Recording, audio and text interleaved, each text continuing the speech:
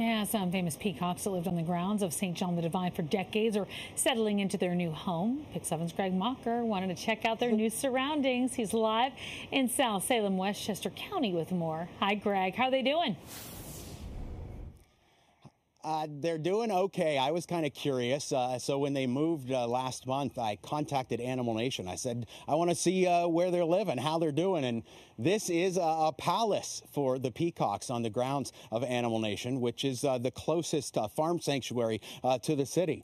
There's Phil, Harry, and Jim are here. And look, they have a new friend, too, with one of the peacocks that was already here on the grounds of Animal Nation. Now, I want to tell you a little bit about this enclosure. So let's take a look around and how life is for them right now.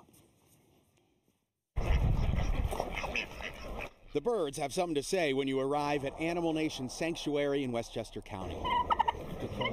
Jerry the turkey seems to be in charge of checking out visitors. Patrick Moore is ready for the tour. That's a lot of ducks. A lot of ducks. More than 150 animals call this farm home. Some emus and llamas. The way to win over Winston is a belly rub. It's literally like having a toddler for up to 20 years, you know? The newest residents are somewhat famous and known to show off. We know these guys.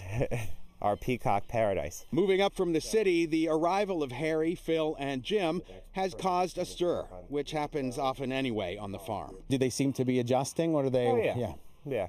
They yell back and forth to the peacocks we have here. The three peacocks lived on the grounds of St. John the Divine in Morningside Heights for more than 2 decades.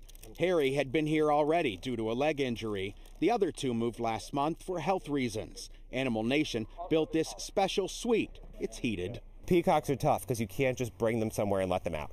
They'll take off. They have to learn this is their new home, this is their new habitat. So anytime we take in a new peacock or peahen, unfortunately, we have to keep them cooped for at least 4 months. During the day, they explore, and eventually they should have the whole place to hang out. Jerry the turkey has already made introductions. When you give different species of animals room and what they need and shelter and food, there's no reason they can't coexist. The newest arrivals fit right in. Are there a lot of these resources available, or are there not enough? What is the kind of the situation of the sanctuary? There'll probably never be enough. You can't save the world, but you can help the ones you can help and better educate people to be kinder, you know, and not only to animals, but each other.